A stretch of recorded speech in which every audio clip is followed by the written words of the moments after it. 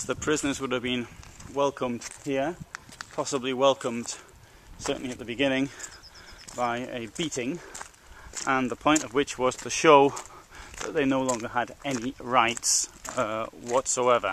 Spoke to an inmate, a former inmate I should say, of Stutthof, who said that's what happened there.